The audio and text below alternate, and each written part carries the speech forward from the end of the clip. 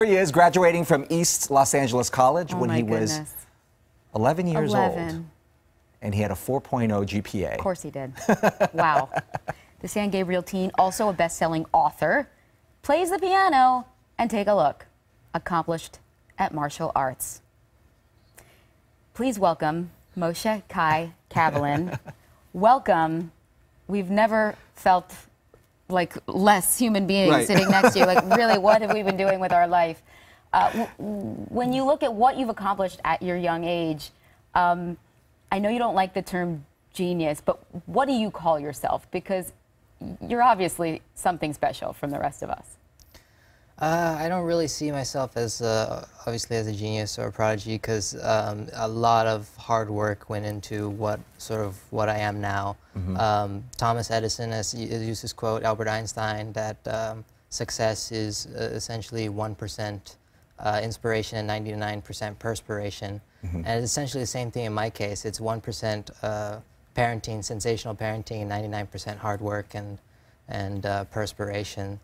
So I'm just like really any other kid, but just I use my hard work in academics to excel. You just named a couple of geniuses, basically. That's true. They're called geniuses, but you're the only 17-year-old I know that can refer to sensational parenting. Most 17-year-olds hate their parents, but you do credit them for, I guess, allowing you to really find out for yourself what you're interested in. You said they kind of let you figure out, besides school, what you wanted to do. Yeah, it's essentially they were responsible for finding that perfect sweet spot between sort of the focused instruction and discipline, but not going as far as usual like Asian parenting with the tiger mom type of style, but giving me so much freedom into extracurricular activities. You know, the pilot's license I've been doing, scuba diving, the martial arts, and piano, and all that.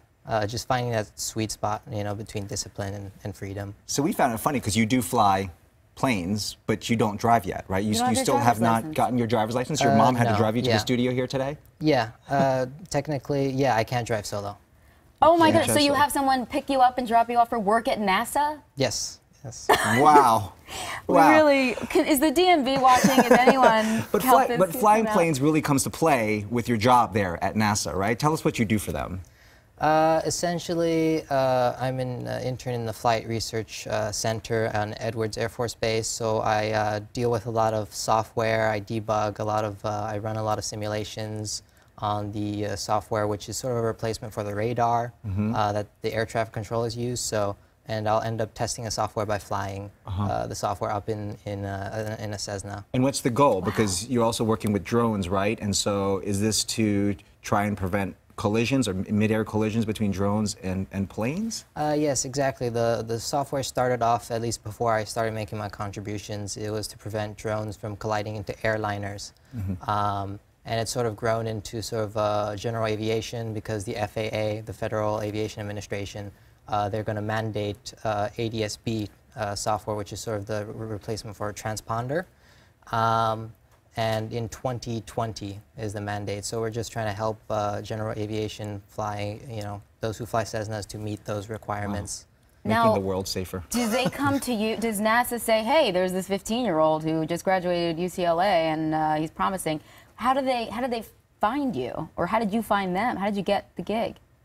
Well, before I applied to the Jet Propulsion Laboratory, which is NASA's branch in Pasadena, a couple years before, but they rejected me for being too young due to my age. And how old were you when you applied? 15, 14 or 15, yeah. And I just thought I'd try again this time, and thanks to the sort of foresight of my current mentor, Ricardo Ortega, he sort of if anything, he's the one that's sort of brilliant as well, because he's trying to cultivate my intuition, my intuitive skills and all that in my current project. You talk about having a normal childhood, but you had anything but a normal childhood. You didn't really have a childhood. Right. Did you feel like you missed out? I mean, not going to school because you were homeschooled. School was just not for you. You had to go somewhere else to get your education. But in terms of just interacting with kids, doing the things that other kids do, and now, I mean, can you even relate to a 17-year-old out there today? I mean, you have 17-year-old friends. Well, I mean, definitely you can say that I relate with sort of older people a lot more than those of my own age, but I do get to interact with them through these extracurricular activities, especially martial arts. One of my favorite things to do, to sort of vent everything out. And I meet a lot of kids with my age, and I deal with them regularly. I go to Christmas parties or these get-togethers. This sort of dancing thing where I represented the Asian tale of the Monkey King. And so I get to interact a lot with those of my age, yeah. That's what I think is so special about you, because it's not like you just have this one thing and you work for NASA and you don't do anything else. Because you have so many different talents in so many different areas, you've probably got to meet a huge, you know, mix of people through martial arts, I would think, and through all the other things that you do. Scuba diving. When did you get into scuba diving?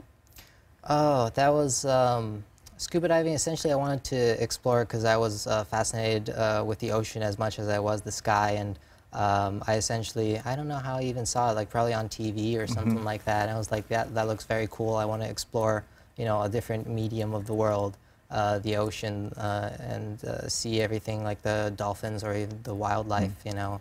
So what's the ultimate goal here? When you can be fully employed, I should say, you know, where you want to be employed. What do you want to do? Well, after I finish my master's, what I'm working on right now in cybersecurity, I'm applying to either PhD programs in computer science or MBA programs. MIT is one of the schools I'm looking into. I want to start my own business offering something in cybersecurity. I haven't even decided yet, but that looks to be the option right now. Wow. Whoa. I mean, congratulations. Keep exploring and keep it up, because you are an inspiration to so many people out there, myself included. Yeah. My Moshe, thank goodness. you very much. Thanks for coming in today. And you have a book coming out soon. Oh, yes. What's it called? Bullied Down. Bullied Down, about Right. bullying. Right. Yes. All right. What can he do? Thank you, and thank your mom for driving you here today. Yeah, thanks for the ride, Mom. Thank you, Mom. Thank you. Give this guy a license already. Right? Come on. Yeah.